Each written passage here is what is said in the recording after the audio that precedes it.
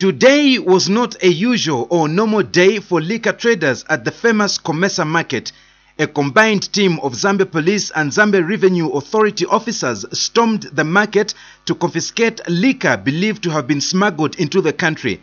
The action by the Zambia Police and ZRA officers provoked the liquor traders and denounced the officers for their action. Whoever organized this type of operation doesn't reason very well, because as ZRA, it has got professional and integrity people who can organize the right procedures if they want to trace these people and how these goods come in this country. It is ZRA, the boda own drama, pizza, tuna and drama, where you go to market. No more machita. And my brother, the other thing is, I'm an importer. I've got a TPN number.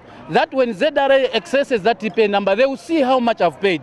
As an individual, I've paid over 4.5 billion in terms of tax. This is just one of my papers. I've got a sack of papers that I've cleared through ZRA.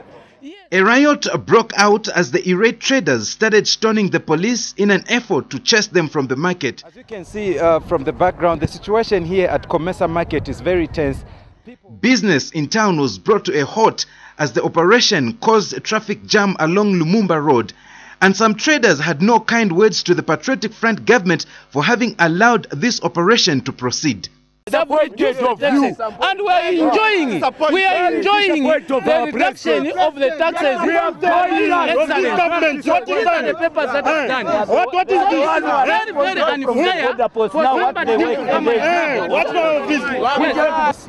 The traders have protested following the confiscation of their goods by the combined team of the Zambia Police and the Zambia Revenue Authority. Reporting for Prime TV News, Daniel Tonga in Lusaka.